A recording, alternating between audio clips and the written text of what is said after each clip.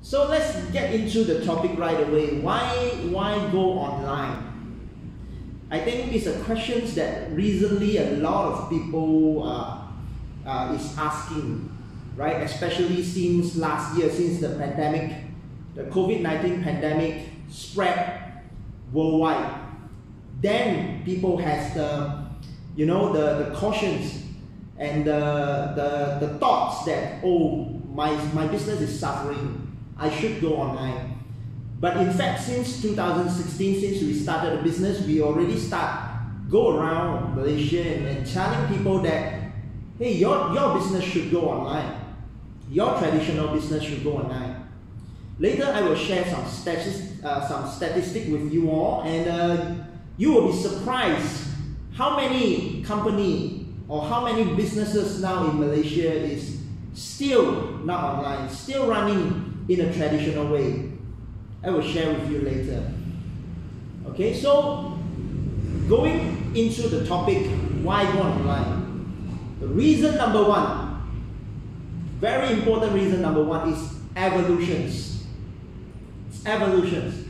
So human civilizations has been around for 5,000 years. Right? So since the day we know how to use stone, then we know how to build tools, we know how to do agriculture, then we go into the industrial age. Then in the 20th century, we go into the computer age. Right? And now the 21st century, we call it the mobile age, the mobile era. Right? It's the way human has been evolving since the beginning of civilizations, and how we involve in the society using technology advancement. So reason number one, evolutions. So during the mobile online era, which is now, there are a lot of changes in human lifestyle worldwide. Right? So at first, communications. Right? Anyone here still writing letters? Do you still make pen pals today? I don't think so, right? I don't think so. So everybody start using instant messenger now. In some countries, some Western country, or some, China, let's say China. China now is a very, very advancing, rapidly growing country, comparing to Western country. In China, most of them, when they do business, they don't use email anymore. They don't use email. They go directly into the instant messaging. Right? If you say, I want to write email to you, you can check your email. They will say, hey, come on, just send me the message. Just send the message. Right? So the message itself is a digital footprint, is a digital proof, can be used for recording purposes as well. Right? So communication, the way people communicate has changed. Banking, of course, this has been changing since the 90s, right? Everybody go on e-banking. Yeah, now we still see some auntie, uncle lining up in front of the bank, asking the teller to help to update the bank book. But I believe everyone in this meeting today, you know how to use your e-banking, right? Right? So not just banking itself, consumer-wise, we move on to e-wallets today, right? So the changes in the human way of managing their financial and managing their banking. Social life, right? That's the first thing. Like I always share in my trainings, my digital marketing trainings or my social media trainings with my students. I always ask these questions. What is the first thing you do when you wake up now? What is the first thing you do? You don't go to the toilet now. The first thing you do when you wake up is you check your social media status. Right? So this is how, in the mobile era, how technology affects our social life. Yeah? So entertainment, right? We have TV box everywhere now. All the TV box are streaming from online. Got it? Can? Okay. So TV box is streaming directly from online. you have Netflix, you have Amazon's TV, so everything accessing from online. Alright, job search. Yeah, so I think a lot of students here will get involved in this very soon. Right? So do you still buy newspaper to look for job? I don't think you even have that in mind. I think what you think of is, you know, I'll just go on Job Street, I'll go to the internet, I'll just search for job posting, go to those directory sites, search for job postings, and apply my job from there. And then traveling, right? Who still engaging a travel agency or tour agency to book your ticket, to book your hotel, to plan your tour? No, everybody go on Asia website, go on, you know, whatever air traveling website, air flight ticket booking site. Then you go on to Agoda, you go on to Expedia to book your own hotel, right? So on and so forth. Now, when you are traveling on that country, you depend on Google Maps, right? You search for directory, you search for the Google directory to find you the best restaurant around, the best attraction around. So basically, you can entirely self-manage your own traveling today. Then news and weathers. Well, a lot of people already not using or not reading or buying newspapers. Now if you go to the coffee shop for breakfast, people basically are looking at mobile phones, right? It used to be, when I was a student, it used to be the uncle, auntie, or a lot of people working class, while they are enjoying their breakfast in the coffee shop, they are reading newspaper, right? They are not you know, using the mobile phone. But today, when you go to any cafe or anywhere, everybody's looking at the mobile phones. And people today, they trust Facebook more than they trust the newspaper. Yeah? Then of course, this is a no-brainer, shopping.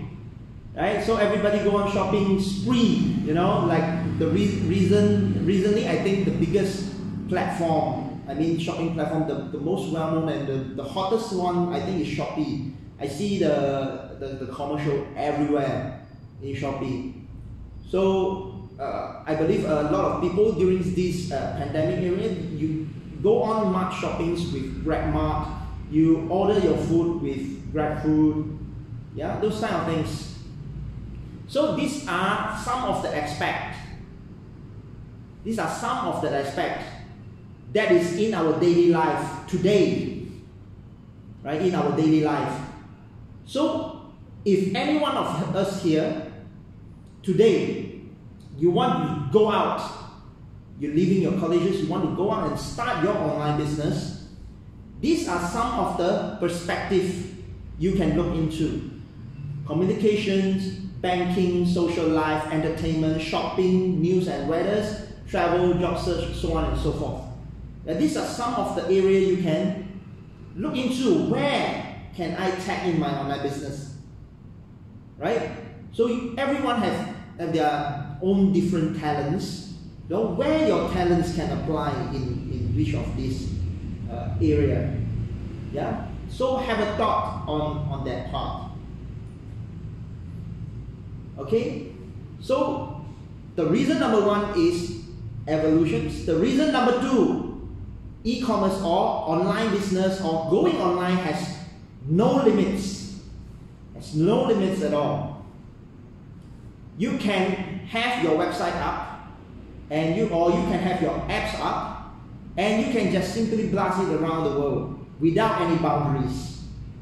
Yeah, except I think China. So if your products or your apps is a little bit politically sensitive, you might have some problem with China, but I believe all the rest of the world shouldn't be an issue. Okay, so there used to be a saying, the sky is the limit, but in the mobile era, sky is not the limit. Okay, so the world's largest taxi company, but they own no vehicles. Can anyone guess What company is that?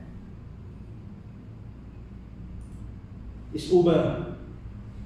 Yeah?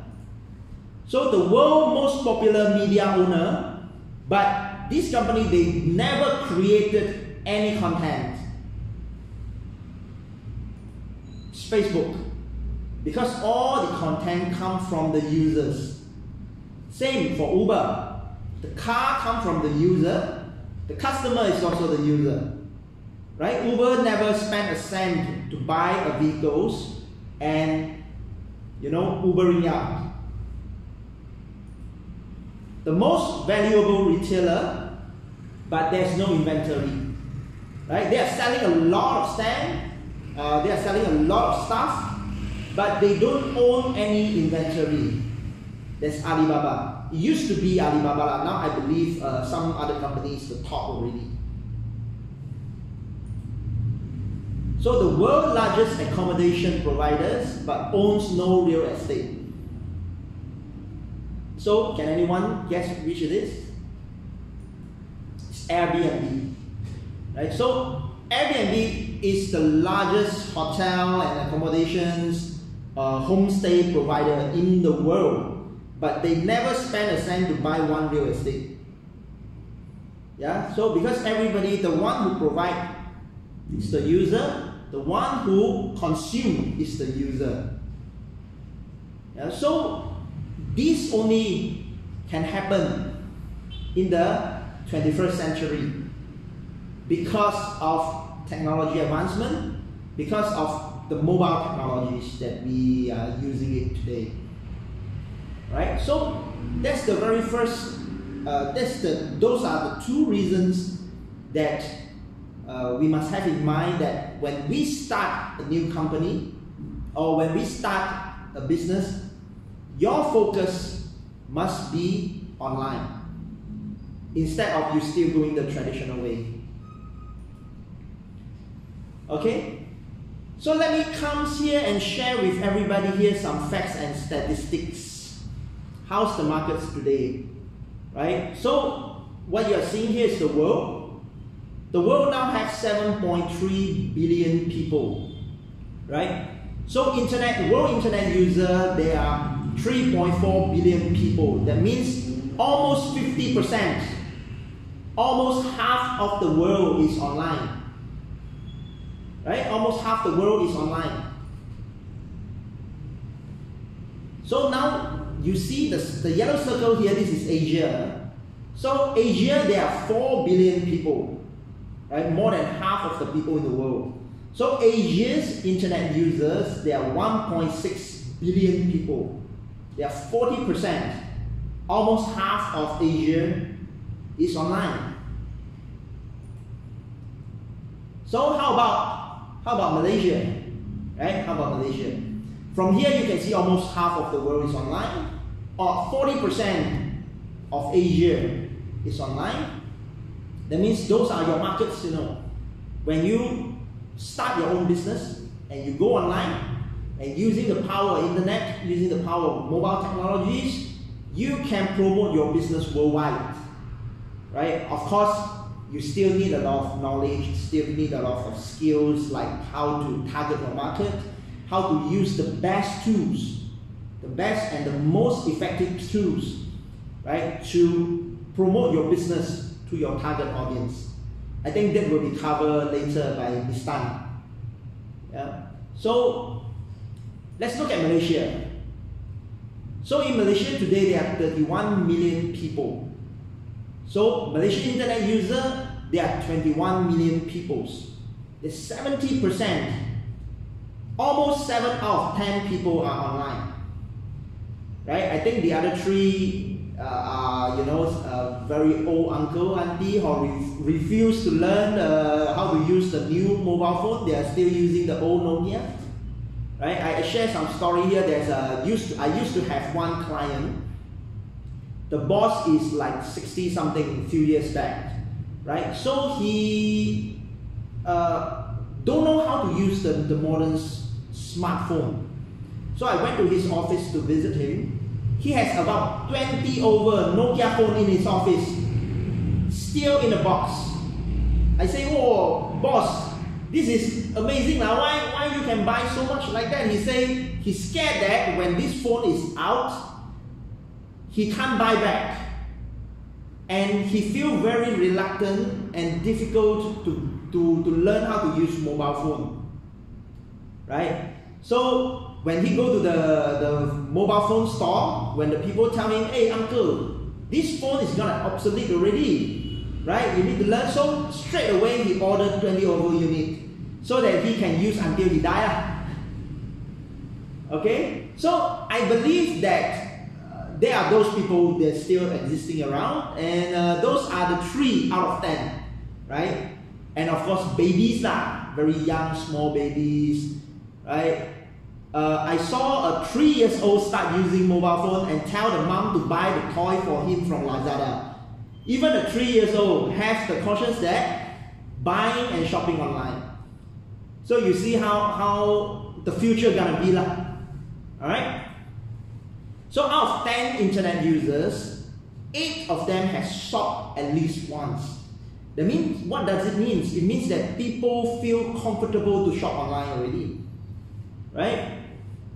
Men above 35 years old shop 1.5 times more than women. Yeah, this is very surprising, isn't it? You thought women are the shopper, huh? Yeah, but shop online, men seems like it's more aggressive. Right? So 1.5 times more. 85% of people who have never shopped online said that they will try. So those people who just learn how to use the mobile phone, those people who just started to learn about those e-commerce platform, yeah, they will say, yeah, they will try, right? So what it means that it's affecting everybody, right? Even the stubborn one now is getting affected, right? By his family, or by his friends, or it could be just a simple reason that they don't have other choice anymore. Right?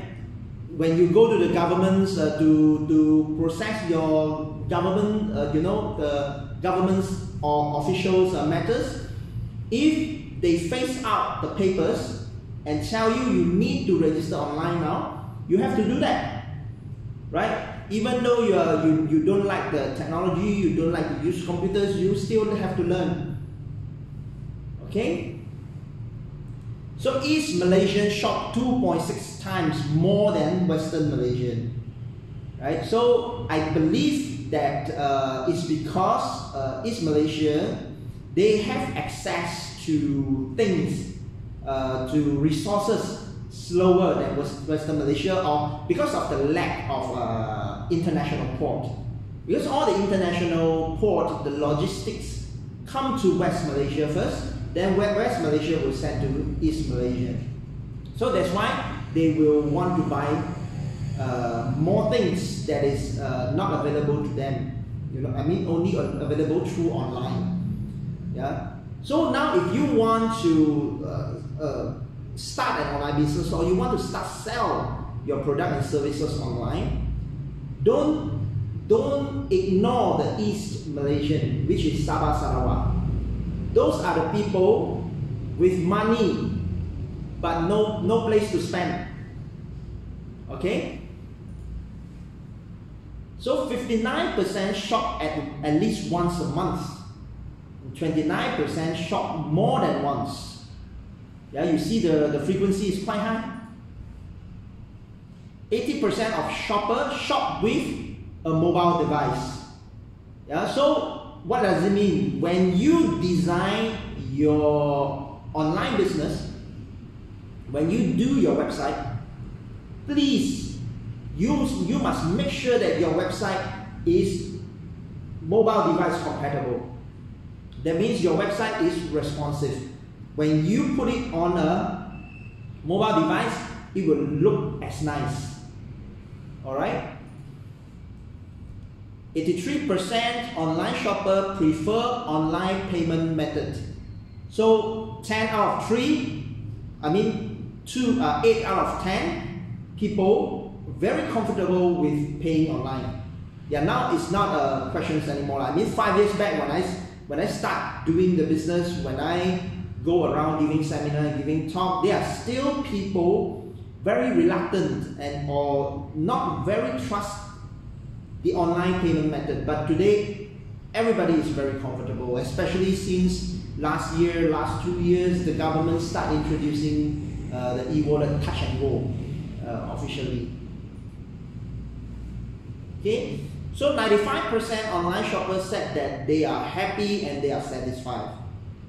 Yeah, so people are very, very comfortable. So what does the statistic tell you?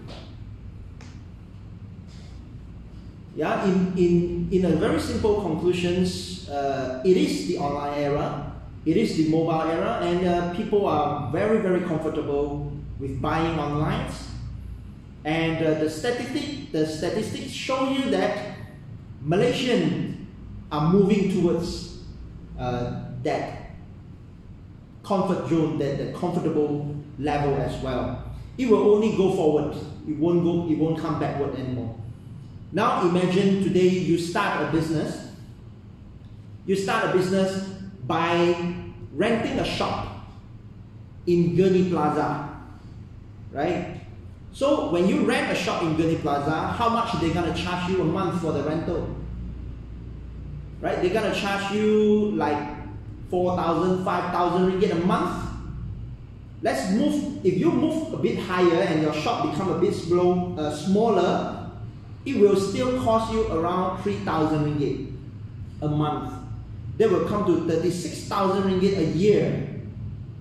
Now imagine just throwing this 36,000 ringgit a year into a Gurney Plaza shop to do your business, and then who you gonna get? You're gonna get the people who walk in front of your shop.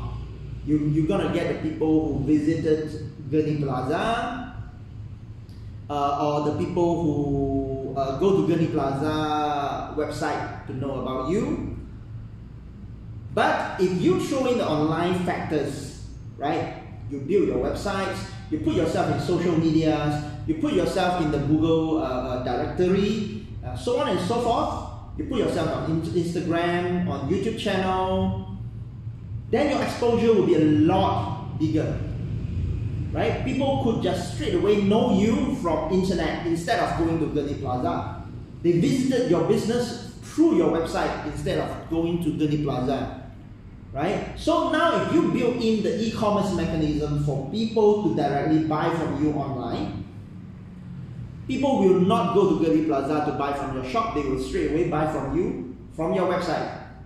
So eventually, you just close down your Gurney Plaza store or shop, then just sustain your online business, your online website, which every year will cost a lot less. Yeah, so this is how it's gonna be. We see a lot of examples outside.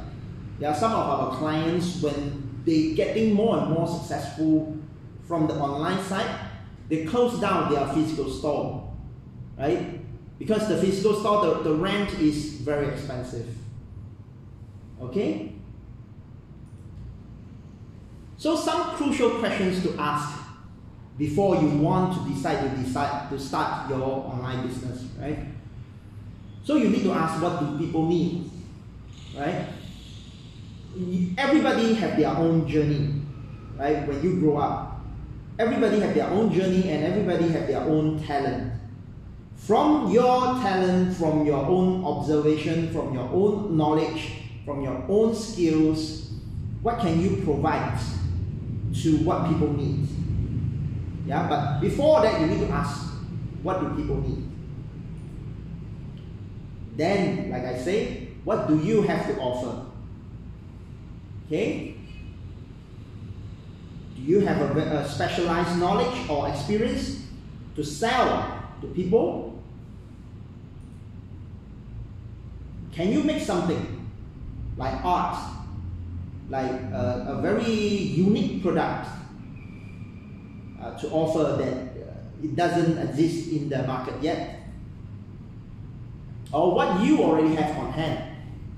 Example, like some traditional business, right? They have been doing the business for 2-3 generations. They have a very good product that through these years, people love it, people want to use it, and people want to buy it. But it's not online yet. So you have to straight away take that things and put it online. Does someone have already do what you wanted to do?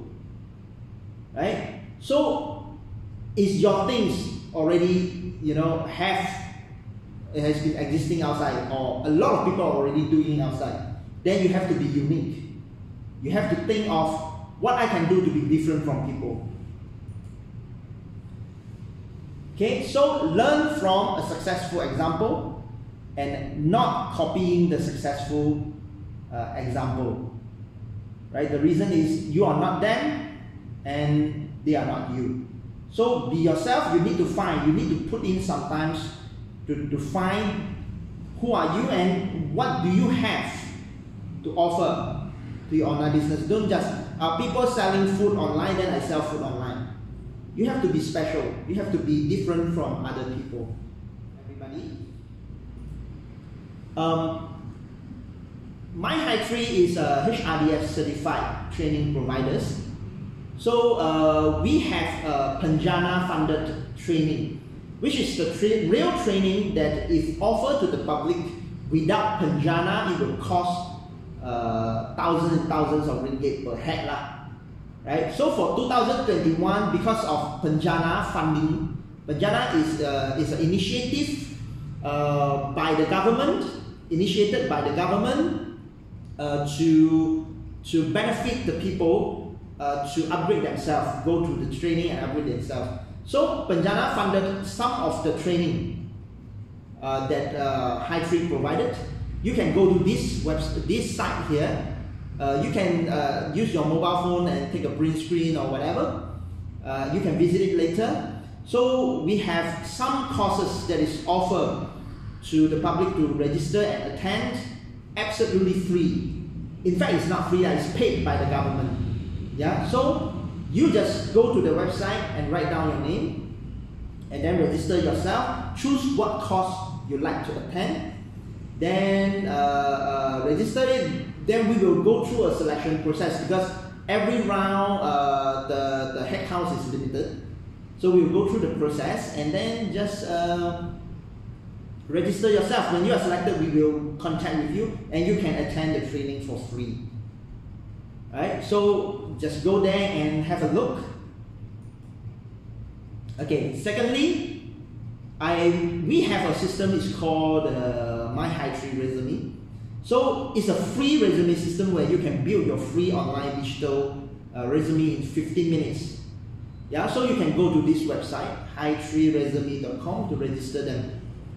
Yeah, register and then start building your online resume. So it's like a web templates for your resume. So try it out. It's absolutely free from us. Okay, and if you want to print it out, you can print them out as well. Okay, so yes. Okay, now currently we are under the pandemic, the COVID-19 pandemic. Then we don't know when will it end, right? So do you think that this selling online will, after COVID-19, okay, after we finish the pandemic, will it doing business online still be continued as a trend, or it will go back to the old normal? Actually, the online business, how's the trend gonna be like? We just have to look at China, right? Even before any pandemic happened or anything happened in the world, China already advancing to the stage that 10 years ago they already start using e-wallets. Everybody go out and no one bringing cash anymore. Even 10 years back, they just bring the mobile phone wherever they go watch a movie, they go shopping in the shopping complex, they go to have food, anywhere is all using e-wallet. So Malaysia is moving towards that direction. In fact, I believe the world is moving to that directions. The pandemic actually speed up online business trends. instead of slowing it, speed it up. So everybody have a mind here now, have a conscience here now. Oh, I better get my business online. This is what happened. See, a lot of traditional business, they suffer the most when this pandemic happens because they totally do not have any online presence, right?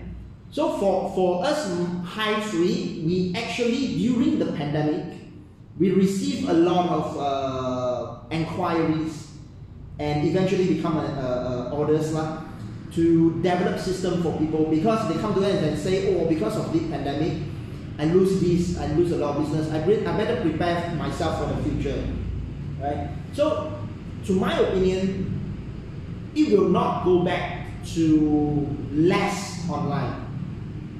It will maintain and it will move forward. Because now people know how important is it to get their business online because of the pandemic. Okay, I'd like to take this opportunity to thanks to Ms. Tan for these opportunities. Thank you very much, and thank you Disted College for giving me that opportunity as well. So I hope everybody will do well in your own online business journey, and then I'm sure we will meet again in the future.